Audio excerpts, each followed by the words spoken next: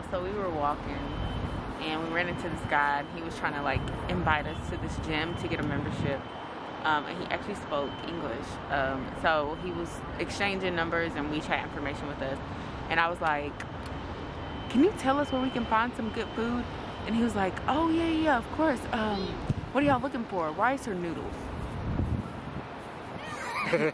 We've been here for about 3 weeks now, and there has been a lot that has gone on, especially as it pertains to like just getting settled. I know a lot of people are kind of wondering like how the transition has been, but in my experience, like from what I've seen, like my experience has been pretty good. I can't really speak for Jazz. What do you think? It's been good. It's been exactly what I expected it to be. So yeah, I think we're good. We're on track. Yeah, so I would probably say the same thing. Like I expected it to be tough, like with the language barrier. I expected it to be kind of weird, for me just to go back into the classroom. I hadn't been in the classroom since March, and I mean it feels good. I got so tired of doing the online thing, but to be on campus in a classroom, it feels right. Everything feels right.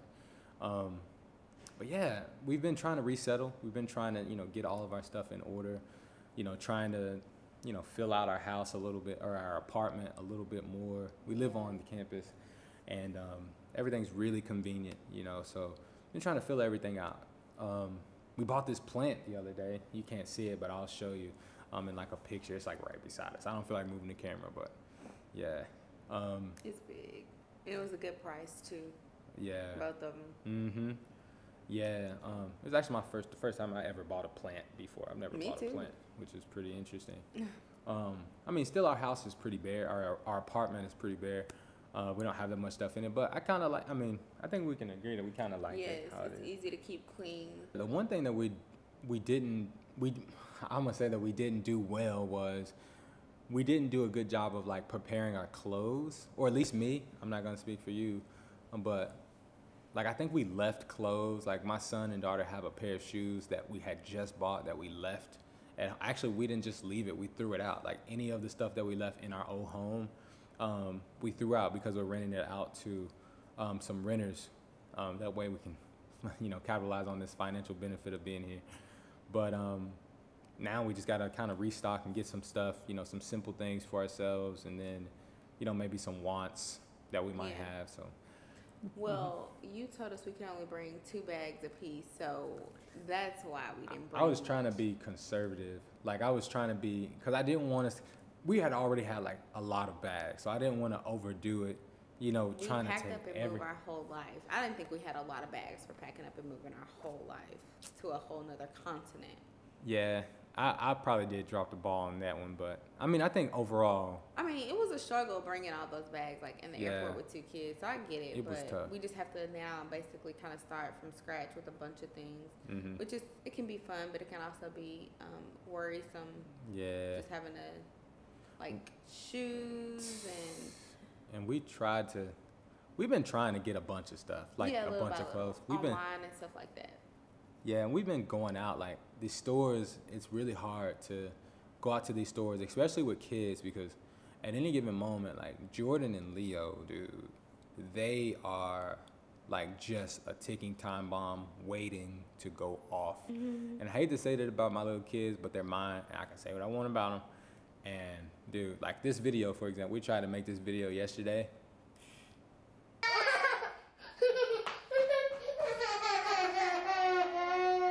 We wish y'all act better, but y'all don't. Jordan's probably having the best time out of everybody. I would agree with that. Because he started school. You got home there, Jordan. So you ready for school now, huh? What do you think is the hardest adjustment for you so far? For me, it's that's tough. I think it's well, initially it was getting the apps, understanding the apps and trying to navigate like Chinese characters. Those things are ridiculous, hard to understand, but we have like the translator and stuff, so that kind of made it easy. But Translator app. Yeah, we the don't have a translator. Well, you know what I mean. Yeah, the translator just app. saying so they know. My bad. But I think that was probably the hardest thing. I mean, of course, moving away from family and stuff like that. But like, I miss my sisters, I miss my brothers and my mom, and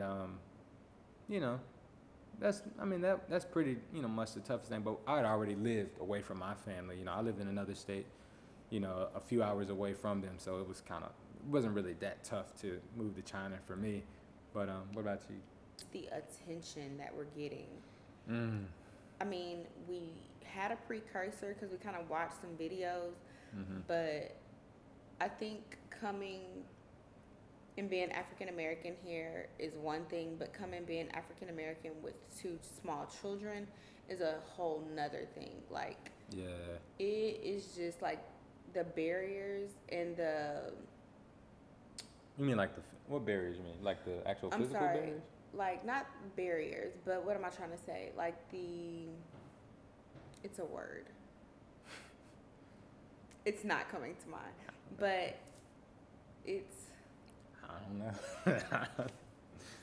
Boundaries. That's what Oh, it is. okay, Like, I got you. Yeah. boundaries as far as like touching you, putting their hands on you, picking your children up.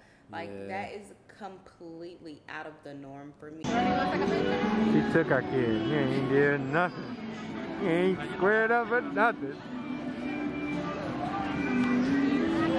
Hey, 2 words.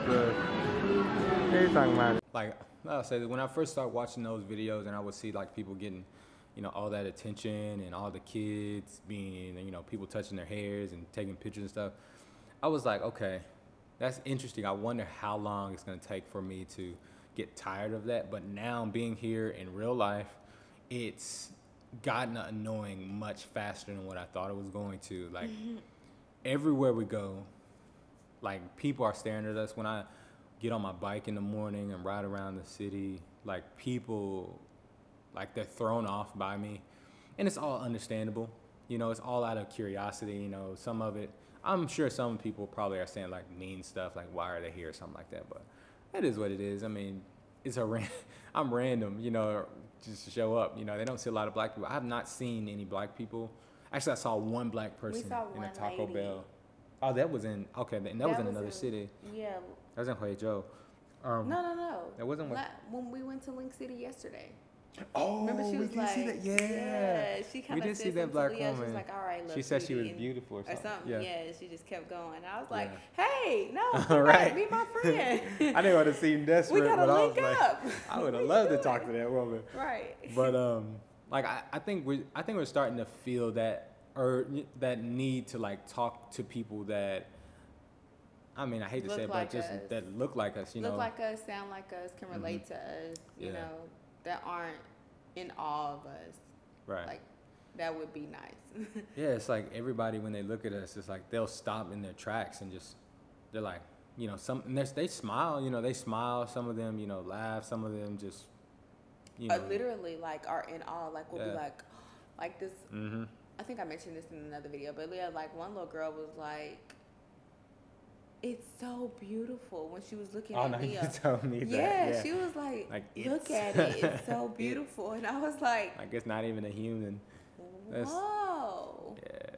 It's crazy. It's crazy, man. But yeah, that does get annoying. But to be honest, like, I feel like right now for me, the benefits outweigh the negatives, like, a lot by a lot. Mm-hmm. The only negatives that I see really are, the language, and it's really not a negative. It's just a challenge, really. I see these as challenges. Like I said, the language, the fact that you can't just walk on the sidewalk safely because so many people are zooming by all crazy, and then just being away from family, just regular stuff, man. So you don't have to worry about us in that particular sense yet. I think the thing that's gonna keep us like really tight is if me and you continue to communicate with each other. If we communicate with Jordan, because he can like express himself and some, Yeah. If you want to open that door, because he'll just talk your head off. But wonder where he can step. I don't know. But Okay. yeah, man, if we just continue to do that and just, keep a strong home front, I think that For sure. we'll just get stronger and we'll feel more comfortable going out and experiencing different things. Like, I go out a lot. Like, I feel like I go out by myself a lot. I don't know if you don't go out a lot. No, I don't go out a lot. I'm a homebody, but I was a homebody in the States as well. Yeah. So Yeah. And it's, Yeah. just feeling comfortable, just getting out. We've been to a few different places. we walk a lot to the mall, Yeah. to the couple stores like around the area, just to really get out of the apartment. Yeah. We've gone to a park, a really nice park. It was a flower festival there, but we haven't gone to like a lot of events. So yeah. I think that's just because of the kids really trying to find like family fun stuff that we can do. We like I said, we've only just got here, so we really haven't branched out that much. We've just been kind of trying to get our bearings, walking a little bit. We take a Didi, which is the Chinese Uber. We take that, to a few different places. But for real, we walk a lot. Like everywhere. If we leave the house, we usually end up walking like a few miles a day. Which is really good for me. It is, yeah. It is really good. Oh, I'm yeah. cool with that. Yeah. It's like, and it tires the kids out, so yeah. So they sleep good. Right. Jordan does pretty good walking. He can keep up. Yeah. He's a trooper. I'm just saying when we do go out, we usually don't get what we want to get because the kids eventually start crying and whining. An accomplished adventure. Like usually it's cut short, or we just give up. We're like, let's just go back home. Yeah. After being out for hours and getting lost and all that fun stuff. Right. Yeah. So then we just end up ordering stuff online and getting it sent to the house or the apartment. Which is very convenient. Like we just click on the app, they order they can deliver anything, groceries, fast food, restaurant food, any kind of food. And food, items, anything. And it's so convenient. They usually come within like 15 minutes with Meituan. And there's another one, JD. Everything is like what you would expect moving to another country. And I think even better, I think it's been a pretty good experience thus far. So yeah, I still haven't found a place to play basketball yet, though. So we that's did. annoying. Remember we went to that gym up there by the Sportsplex, but oh yeah, there's a place where he can, but I'm gonna have to check that out. Yeah, I'm gonna check that out over this winter over this winter break. My winter break is on Friday, so we got 2 weeks off to where we can kind of travel a little bit more. Try to branch out a little bit more, and we'll get more content to you guys with that. But thank you guys for always watching our videos. Send us questions like things y'all want to know, or like things y'all want to see. We'll try to go out and do it or something. Right. We'll try to let the kids be in a video, but they're wild, man. They get so wild. Yeah. Jordan, he's like me. Like he takes over. Talks too much. Yeah.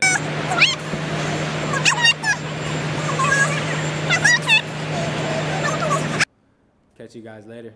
Thanks for following us. Make sure that you subscribe and like our videos, ask questions, and we'll see you guys later. Bye. Take care. Later.